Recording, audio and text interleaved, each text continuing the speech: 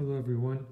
In this video I want to show you how you can use an NFC tag in order to automate some of the actions that you can configure to be done when you scan the NFC tag with your iPhone and Stats app. These tags are cheap. It's about $1 per tag, and you can find them on Amazon.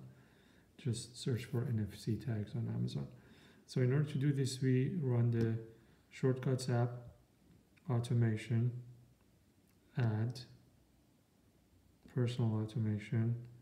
Then down here we select NFC, scan, bring the NFC tag to the top of the iPhone, give it a name. The name is arbitrary. I call it unplug because that's the action I want to assign to this Tesla. Now we say next, add action. We search for the Shortcuts app, and then we say run shortcut, and here's a list of shortcuts that you have created before with or without Stats app. The one that I'm looking for is called Unplug Pride.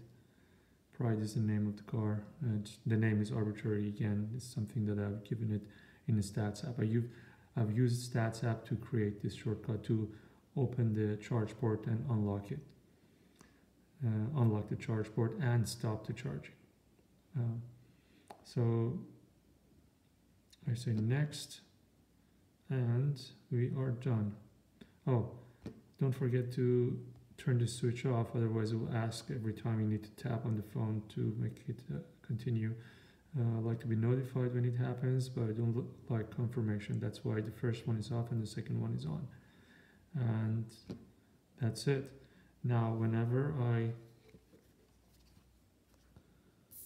bring the phone next to the tag, this will happen.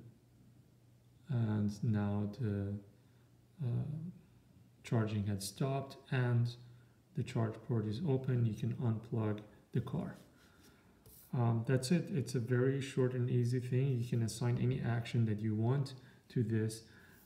If you like, you can stick this tag to somewhere close to the charge port. Remember, if this is behind the metallic part, then it wouldn't work because the signals wouldn't penetrate between iPhone and the tag.